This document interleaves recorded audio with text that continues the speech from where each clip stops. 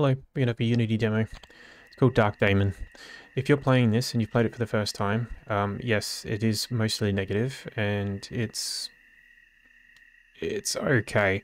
But if you've got a non-English UI, just hit the first button, hit the top button again, hit the big red button, hit skip in the middle, and then in the top right hand corner hit the cog and make sure it goes language English, then close the game and reopen, and then it should go back to English. So I played this game for a little while, and when I say a little while I mean minutes, because it's a nothing burger. You don't even waste your time. Like, once you've finished watching this video, you'll know enough and you'll know not to even bother. So it describes itself as a fantasy-themed RPG in a dark world. Players need to constantly improve their combat power and strategically challenge various monsters, embarking on an unprecedented adventure journey. It already has a DLC. The DLC is a novice gift pack. The novice gift pack gives you straight up player power. So it gives you wings, gives you diamonds, which is a fake premium currency, and I'll talk about that in a sec. Gold coins, dark gold equipment box, so loot box, golden jewelry box, another loot box, large blood bottle, health potions. So just briefly, it describes itself as an adventure RPG, strategy, dark fantasy, exploration, tactical RPG, mystery dungeon, souls-like, dungeon crawler, party-based RPG, strategy-based RPG, turn-based tactics, noir, medieval, demons, roguevania, magic, hand-drawn, single-player. It is not a tactical RPG. It is not a mystery dungeon. It is not souls-like. It is not a dungeon crawler. It is not party-based RPG. It is not strategy RPG. It is not turn-based at all. I do not see the noir. Yes, there's medieval. Yes, there's demons. And no, this is not a roguevania. So, going back to the DLC. The DLC is described as a rare gift pack designed specifically for beginners, which can significantly enhance your combat survival abilities, make you more confident in the early stages of your adventure. We especially prepared a rich beginner gift package, including valuable resources such as wings, diamonds, coins, equipment boxes, potions, to provide sufficient logistical support for your character's growth to help quickly improve your strength. You get wings, you get diamonds, you get gold coins, etc., etc. You don't need it. It is what I believe this is a mobile game, basically. This is a mobile game through and through. So so it's WASD to move. So you get on the teleporter, it goes straight to a thing. You click the things on the map. If you click past something, it'll just wipe it and you'll lose it. It autoplays. Well, it autoplays to an extent.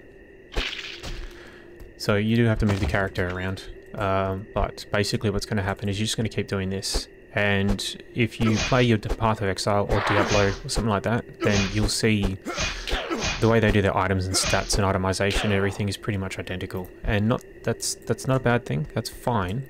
The only problem I have with this is that this is basically a freemium. It's a freemium pay-to-win mobile game disguised as a PC game, and it looks like they're using the DLC function to get around in-app purchases. That's my opinion, and the reason I say that is because there's diamonds in the game that you can earn through just playing the game. Sure, just like every other freemium game, you can earn that currency, but you know, you'll be taking 100 years of your life in order to get enough to actually get something. Or you can buy 3,680 diamonds by buying the novice pack off the DLC. So, yes, you didn't buy it in the app, but you're still buying that kind of stuff. So it's the same as if you were to go to Black Desert Online. They have the pearls. You can buy the pearls from Steam. That's your premium currency, and that's fine. But they also sell packs, and the packs will sell the currency at a different rate, but also add things like some other items and stuff. But it's all stuff from the cash shop, basically. But because you've bought it off the store page, it's technically not a in-app purchase, technically. So, however you want to look at it, it's however you want to quantify it. It's totally up to you. But this is the entire game. This is about as good as it's going to get. So if you ever wanted a really, really, really bad version of... Well, it's kind of insulting to liken it, even if you don't like the way Blizzard has treated Diablo. Look at them titties, damn. Even if you don't like the way that Blizzard has done Diablo. I'm dead. Even if you don't like the way that they've done those games, it's sort of like that, but a really bad version of it. So this NPC is going to give you a quest. They're pretty easy, they're pretty dumb, but she's going to give you the quest. She's just going to appear out of nowhere. Then you got the blacksmith. The blacksmith is going to do all your incremental upgrades, so your 1-2% here and there by giving items and that kind of stuff, but that's it. That's the entire game. So you're just going to go along and you're just going to keep pushing the buttons.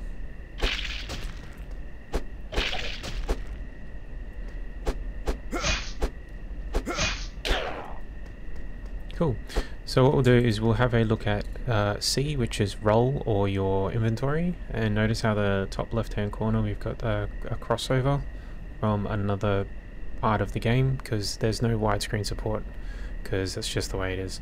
So basically what you want to do is you're going to click on all of the things that are green arrows, because green arrows are upgrades, and it's not smart enough to understand the difference between all of the itemizations. All it does is just go by level, and that's kind of, it's okay. But yeah, so this is where I got up to. So I've run out of gold and I've gone to buy a skill. Insufficient gold coins. Did I spend 30 diamonds to buy 160,000 gold coins? So if you want diamonds, how do you get them? Well, you got to do those quests. But those quests give you like 5-10 diamonds each. And this is only going to get bigger, because like your top-down ARPG games, Path of Exile, Diablo, all that, you should know that it's all incremental. You're going to get to the point where your damage is in the trillions or even higher. So your skills are going to be higher, so the cost is going to be higher. How do you offset that? Diamonds. And the most efficient way to get the diamonds, buy the DLC pack. So I can foresee that that's probably what's going to happen. So we'll just humor this for a bit more.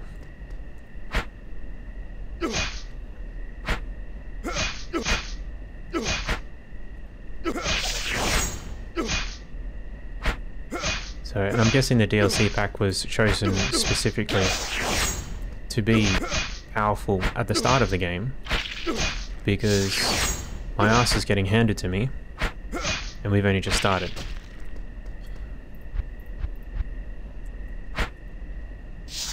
But this is the game, this is it. So I believe this is why it's mostly negative. Whether anyone's actually tried this hard, I really don't know. And there we go.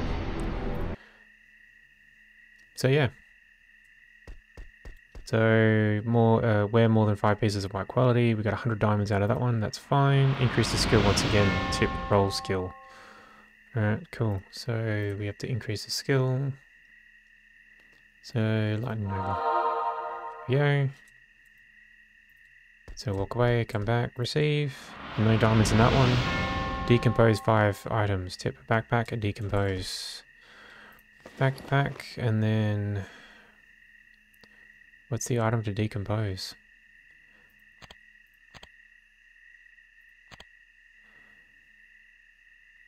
Decompose. Shift. We can sell them, we can't decompose them.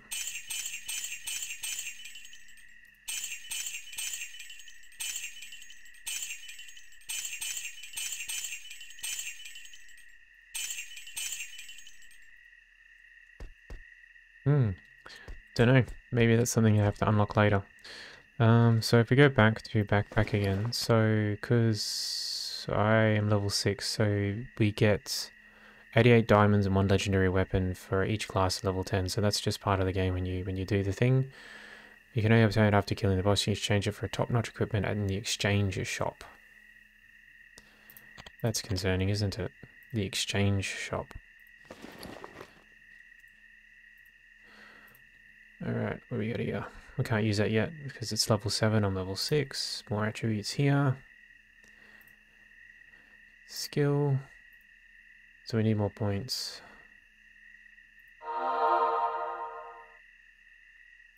Combat system. No.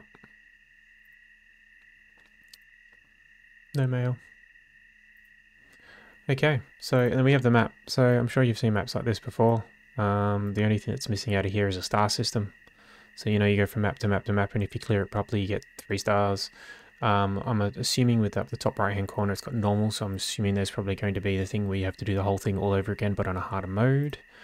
We've got potions here. Potions seem to be non-translated yet, but we got that. I'm sure there'll be... There you go, they join magma. Yeah, there, we put that one there. So maybe they might be automated. Because that's usually the next step in these games, is they start automating everything for you. Alright, so we're back here again.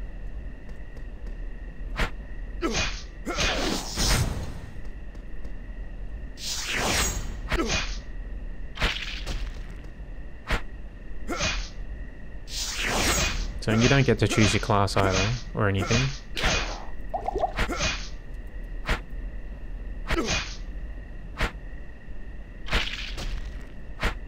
Alright.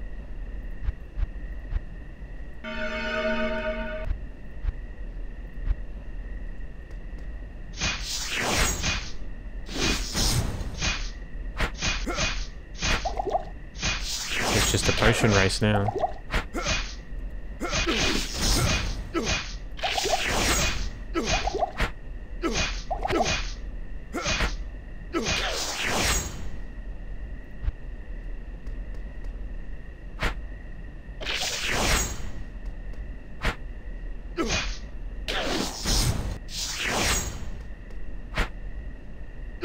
So yeah, this is the game.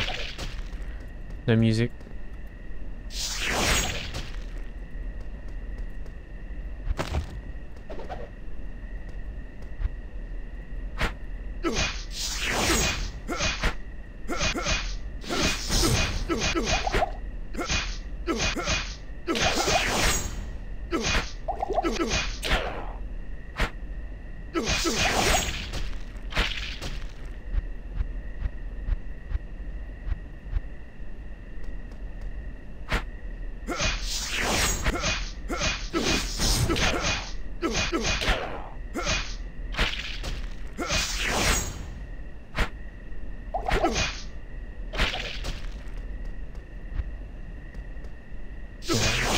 We'll try and clear this out. And then that'll be it. I don't know why I'm trying.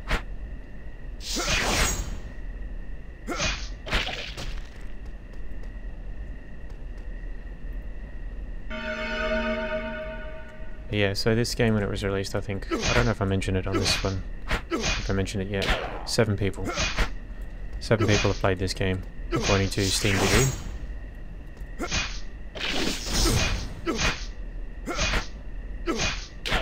So if you haven't played it, you're not missing much.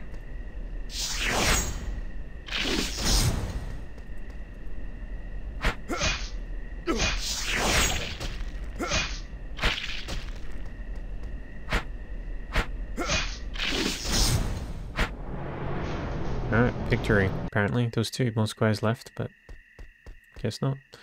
So we get experience, prestige, and something else. But I need to decompose, which I can't do because I don't know how to do it, because it's very poorly translated. Ranking list.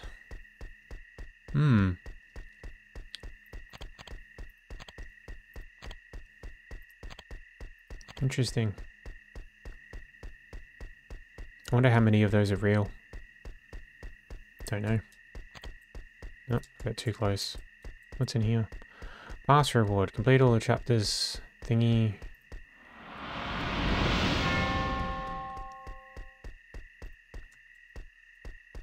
Okay, I don't know what that did, but whatever. I don't know what that says. Store. Here we go. We buy stuff with gems. Black market exchange. Free times 2. So we can refresh the store every bits and pieces. Very free to play-esque. I mean, it is a free game, like, but this was marked as a demo. So yeah. Apprentice hammer used when strengthening equipment. It must be strengthened to +3. Yeah. All the incremental stuff that comes with it. Tips. You're currently in a trial version, cannot access. Yeah, there you go. So yeah, I'll leave it there. It is mostly negative. You're not missing out on much. It needs a lot of work if it's going to get anywhere decent, which I don't think it will. This is a mobile game. This is not a PC game. I think it needs to stay on mobile. I'm concerned about the whole DLC thing as well.